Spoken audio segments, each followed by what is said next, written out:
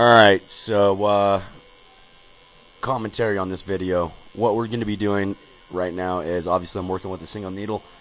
I am using Bloodline Skin Candy green. It's like Mantis. It's called Mantis. And I mixed it in with a little bit of white. What I'm doing is I'm going very light because I don't want those areas to be very dark. So I'm just working like the first 3 layers of skin. And as you can see, it makes like a nice contrast, kind of like hazel eyes, you know what I'm saying? I dropped it in the other areas because that's just what I wanted to do. I'm keeping the skin lubricated with some A&D and just touching up some white highlights. I don't think that yeah, I did rinse the needle. But what I'm doing is I'm hitting in these white areas, and you'll see me go over them a couple of good times. Usually you only want to sink in the white one time, get in and get out. But the way that I'm doing this with the single needle, I'm hitting it, and then I'm gonna let it cool off. And if there's any swelling, take that swelling down, and then I'm gonna hit it again. See, you can keep hitting it just as long as you're not tearing up the skin. And the way that I have my machine set right now, it's really soft. You know, the throw on it's around a little bit longer than a nickel. So I'm just adding some highlights, putting some depth in around. It's a small piece, so I don't have much to work with. But obviously I'm working with trying to achieve realism at this point.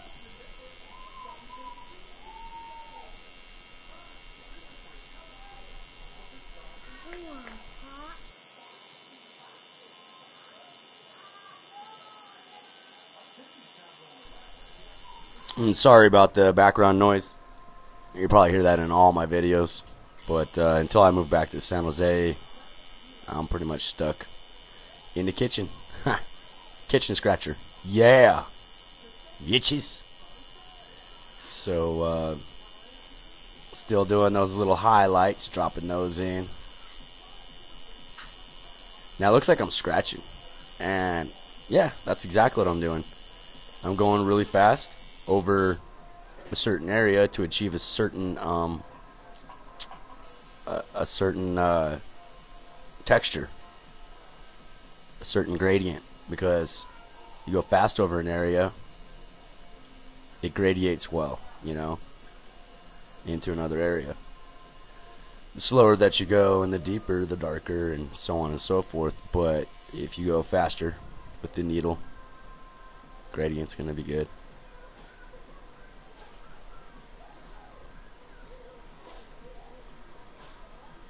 I try to utilize like the whole part of my paper towel, and with paper towels, you know, go get the soft ones. The hard ones are, you know, hard on your skin, on your tattoo. I've got really soft paper towels right there. It's moist. Showing you some of the little tiny detail work.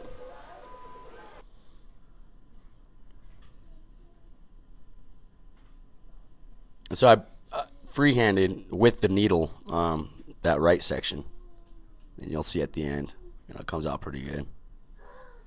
I didn't want to draw it on. I basically just wanted to run over this real quick and get it in there. It wasn't something that I was, you know, majorly focusing on.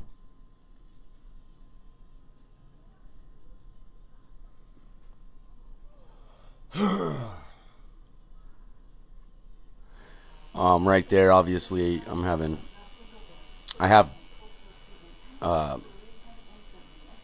pretty messed up wrist though, in my shooter hand. You know, I've shot a lot of weapons in my life and fought with that hand, and you know, I've got calcium deposits over my tendons, and so I like to stretch out my hand.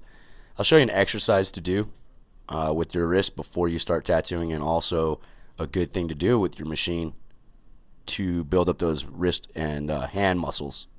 There's a lot of bones in that hand.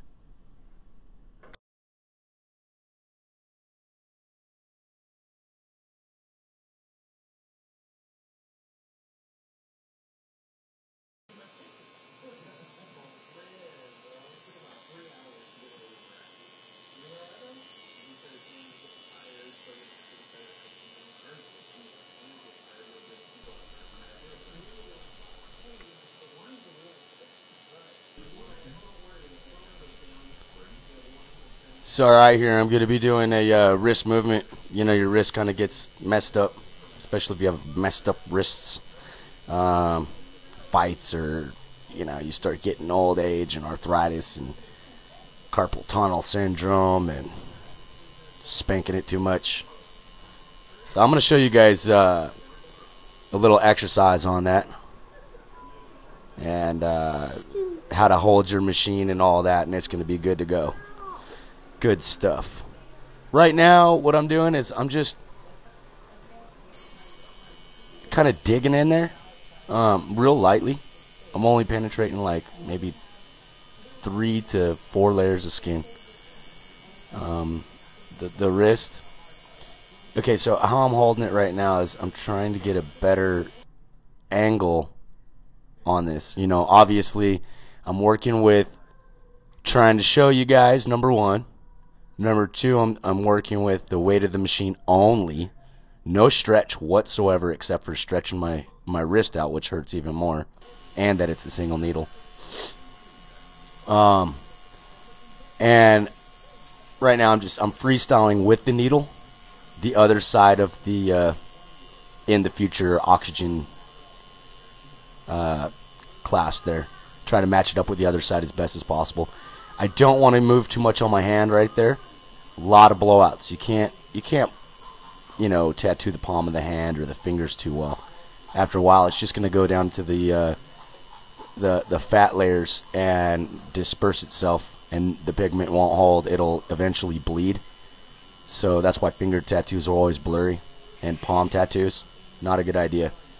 You know, I think it was Jesse James, pay up sucker, on his palm. Even his looks bled out, and he had it done by a pro. So, I mean, you really want to look at where you're putting your tattoos. Right in here, around her eyes, you could see the detail that I put into her eyes. But after time, what's going to happen is the ink is going to bleed into each other and produce just a spot. That's what's going to happen, unfortunately. But for a couple years, I have a good, nice, defined, realistic look there behind that area. And this is a redo, so it's like I couldn't do as much as I wanted to do or could have done if it wasn't a redo. You know what I'm saying? So right now I'm just working out that right hand area. That was my son saying hi. He loves to. I'll probably waltz over here and do that too. You always hear them in the background until I get my official recording studio area going again. I had a badass music studio set up when I was in Stockton, California. A whole room was dedicated to music. It was just had some good artists come through there. Now he's touching it. Ow, ow, ow. Yeah, ow. And no. Yeah, it's unsanitary, and my son's touching my tattoo. You know what? Whatever my son has, I'll take. You know what I'm saying? To the grave. So I know some people are probably going to say something about that, about my dirty black gloves in my kitchen. Hey, yo, I'm a scratcher. What do you want me to do? At least I'm wearing gloves in my own house. You know what I'm saying? I'll teach you how to put on some gloves and take them off the proper way too.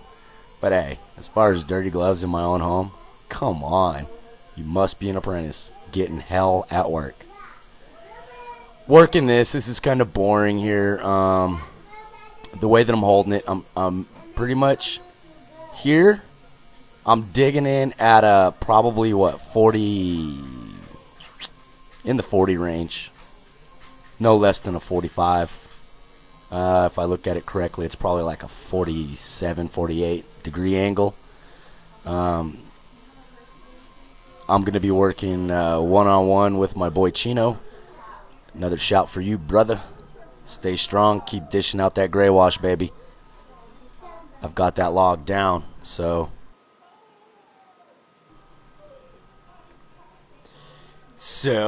What we're going to be doing right here is spraying it down, some green soap.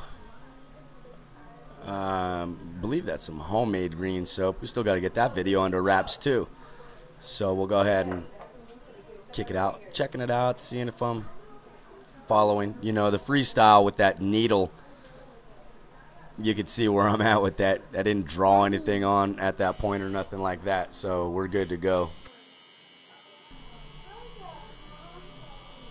You know, like I said before, get some soft paper towels so you're not tearing your client up. You know, focus on things like that. Everything that you do during your tap process is going to be ultimately looked at, viewed at, blamed on you afterwards. You know what I mean? Like, I'm going to start running over that arm and fixing it all up. Oh, excuse me. So what I'm doing right now is I'm prepping it for color. I'm taking the edge off, okay? I have my needle hanging out, and without rinsing it in the cup, I've just taken it and cleaned it off with, you know, scraping it off, and then probably a quick rinse in the cup, and we're good to go for a color swap. A lot of the times in this video, you'll see me mix my ink inside of the tattoo tube itself. So just a little bit A and D. Get that area prepped up, pores opened up, sink some ink. Don't want it to be too gooped up, just moist. It's late, I'm in my PJs. Excuse that. Sorry about the yawns, guys. What is that, white? Okay, I'm going with the white highlights again. Technically, they're going to tell you, yo, you know what? Drop that white the first time, in and out, bam.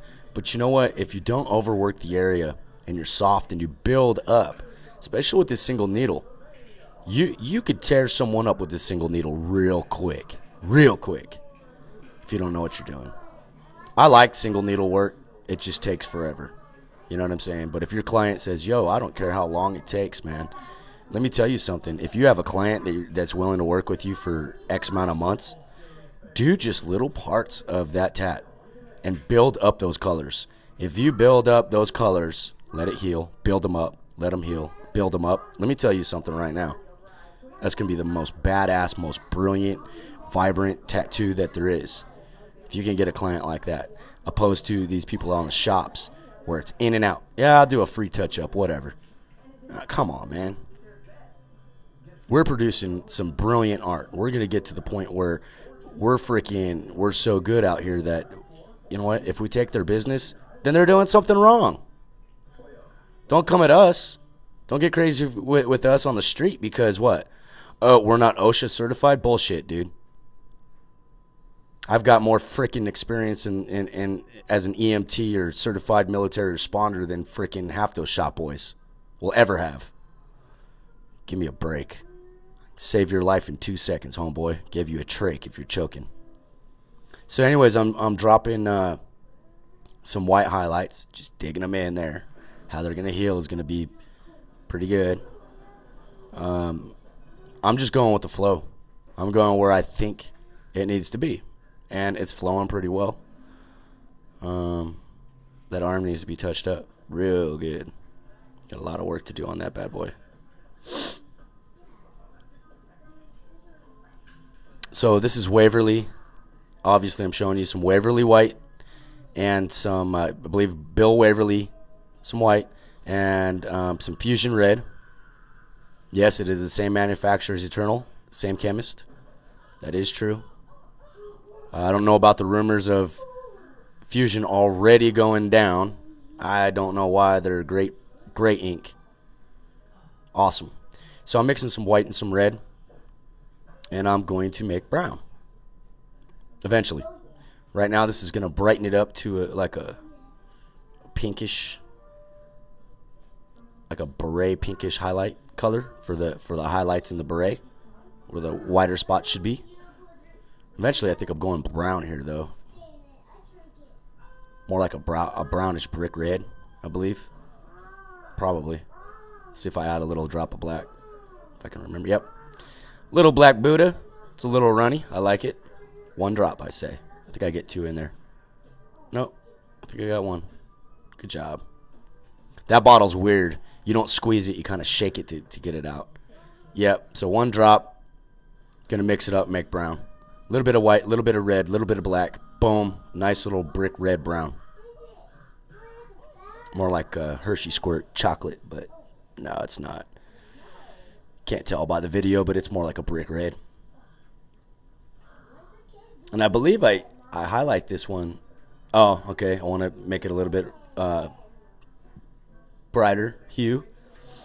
You know, if you stick to, when you're buying your inks, stick to your primary colors, okay? You stick to your blacks, your reds, your greens, your darker hues. Hey, Chino, we talked about this. If you stick to those primary colors, you'll be able to make, out of 10 colors, you'll be able to make 50. Out of 50, you'll be able to make 1,000. Out of 1,000, 10,000.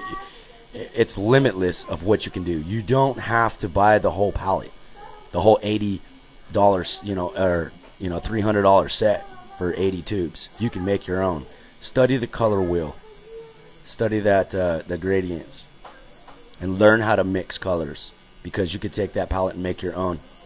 It's like me and Chino were talking about. He made his own, and people were like, "Yo, what freaking color is that? What blue is that? What green is that?" Dude, I don't.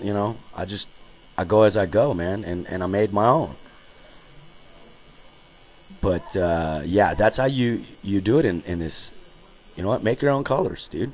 And whatever you're doing, log that down. Write it down, as a chemist would. A chemist doesn't make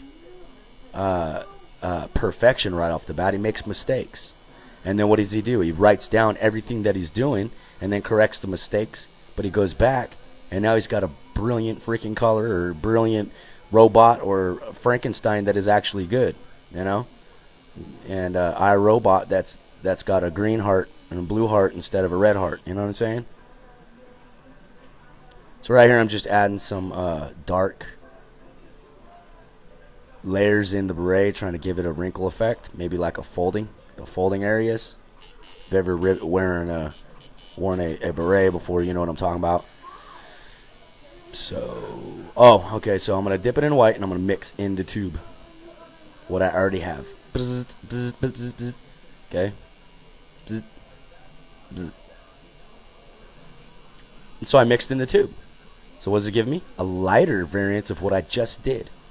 Okay, let's say this. It was dark at first. I made the brown, the brick red brown, right? So then I dipped it in the white, because I know I want a wider highlight of what I just made. So I dipped it in white, and I mixed it in the tube with the stuff that was already inside, and now I have a wider hue and pigment than what I had on my skin just right before.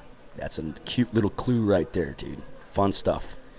Don't be afraid to do this on your clients. And this is why I work on myself. I've had a couple people, "Yo, why you working on yourself? If you're this, dude."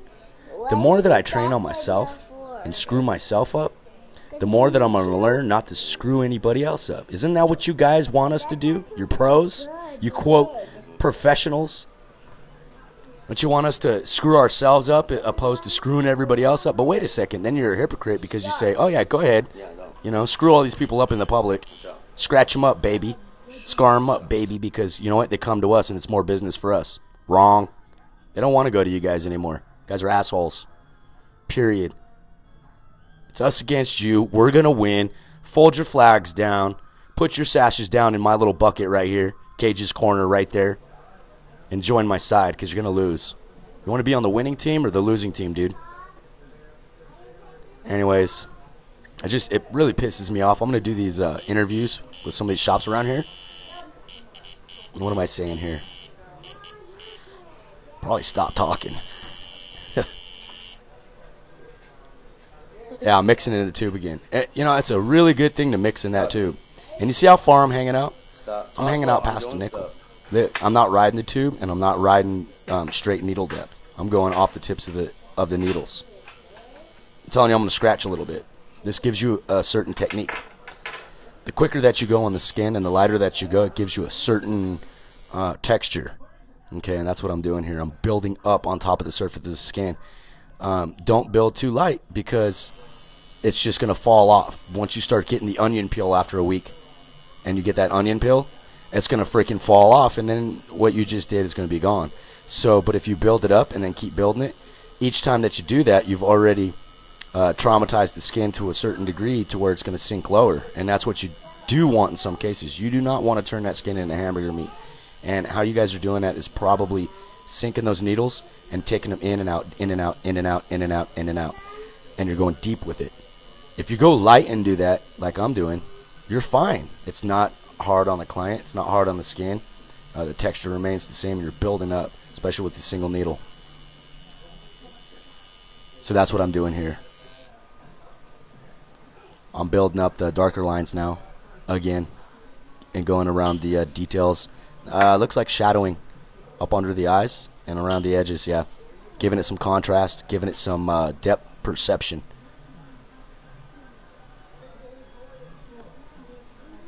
Always keep a moist towel. Pat and then wipe. Pat and then wipe. Nice and gentle. Dealing with an open wound. At this point, it's looking good. You can tell where I'm going with it. Really want to see where I'm at, so I added some green soap to it. Really wiping it down. Yep, looking good. I'm going to drop some more white. White, for me, my technique and my styles, I like realism, and I like really detailed pieces. Really detailed. I don't like the, the Minnie Mouse one that I'm doing. I don't like that because it's just more, that's just too traditional for me. I like doing a full city scene on someone's back with the power lines sparking. You know what I'm saying? A little tiny blackbird on top of the wire taking a shit on a car. That's the kind of work that I like to do.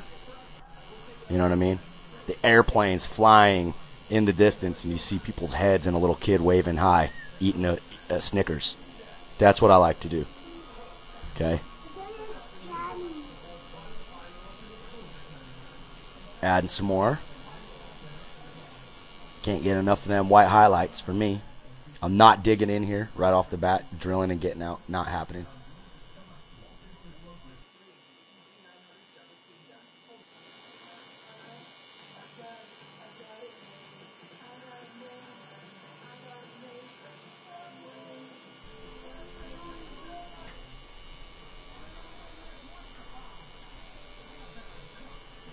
Still doing it.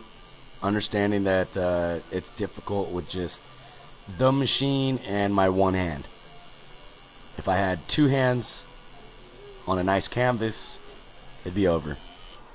But understand that I'm working with myself, on myself, one arm, one hand, one machine, trying to orchestrate that whole thing.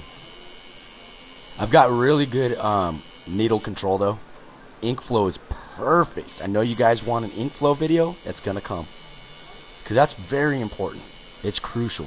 It's really simple. The further that you ride the tube, the more ink you're gonna have flow out onto the skin.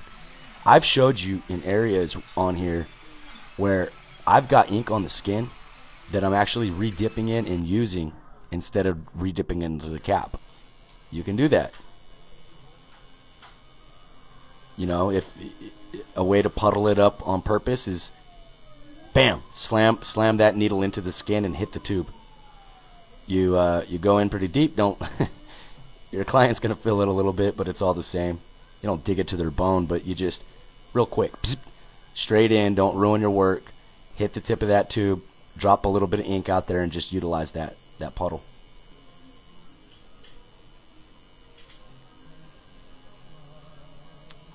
What I'm doing is I'm taking those white highlights and I'm building those up.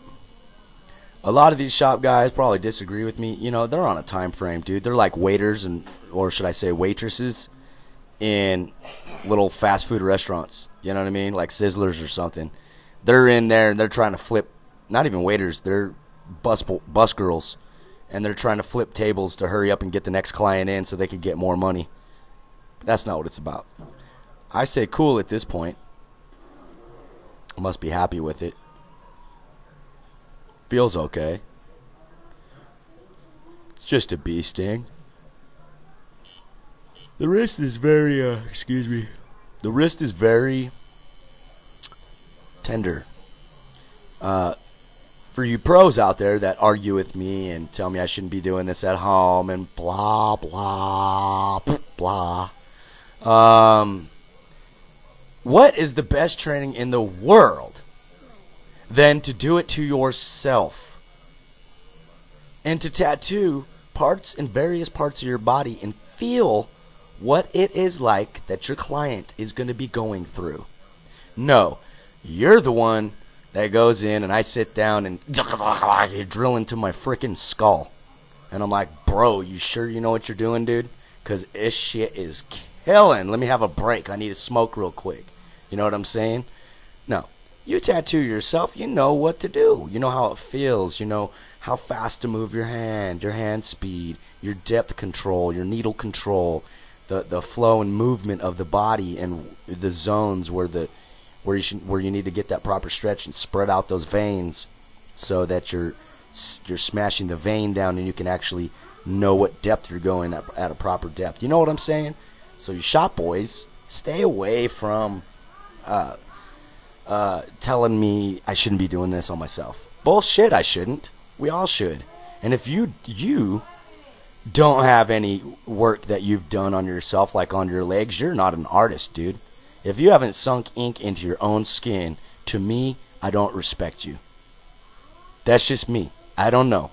Even some of you guys, you know, on my side might not agree with that, but that's just how I'm going to be. I will not respect anybody coming at me if they haven't dropped ink or a needle into their skin. Okay? You could just do it dry. You can do a bloodline, man. Don't even have no ink on it and just drill that needle into you and know how it feels. When we're in the military and we're training in police academies, you know why we get sprayed down with OC? You know why we're stuck in NBC chambers? You know, and getting gassed down by chemicals in the gas chambers? It's so that we trust our equipment, number one. Number two, that we don't excessively abuse these chemicals or batons or our weapon training or our tactics or our pressure point and control systems. This is done on us because we need to feel what it is like before we go to the public with it. We need to know that we can trust our equipment, our gas mask, when a Scud missile's coming in and we need to have that gas mask on our face. This is why you need to tattoo yourself, to know what you're doing to your client and to know exactly what it feels like. You know, and that's real. That's some real talk right there. You know, there's a reason why we go through the excruciating training that we have to go through. The X-26 taser. You know how many times I've been tased? Oh my God. Not fun. 560,000 volts. 2 prongs like a fish hook in your back, dude.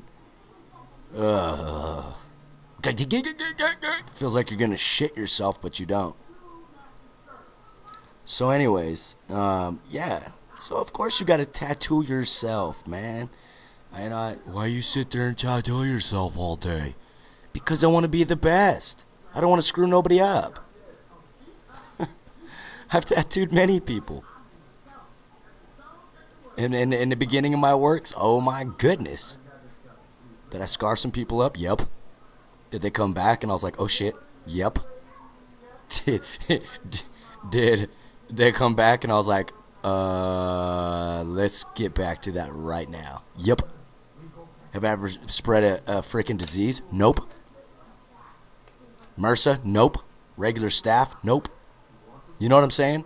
I practice good hygiene. But I'm done here. So, clap, clap, and peace, baby. And thanks for subscribing. That was a quick tutorial by yours truly. And I'll be in Florida for a week, and I'll probably upload this as soon as possible. Thank you guys very much for tuning in, and more to come. Stay tuned and keep that movement strong. Let's do this. The Illuminati will not break us down. We will break through this. We will never change. Never back down. Never ever. Ready to fight, ready to kill. I'm ready to die, but I never will. Peace.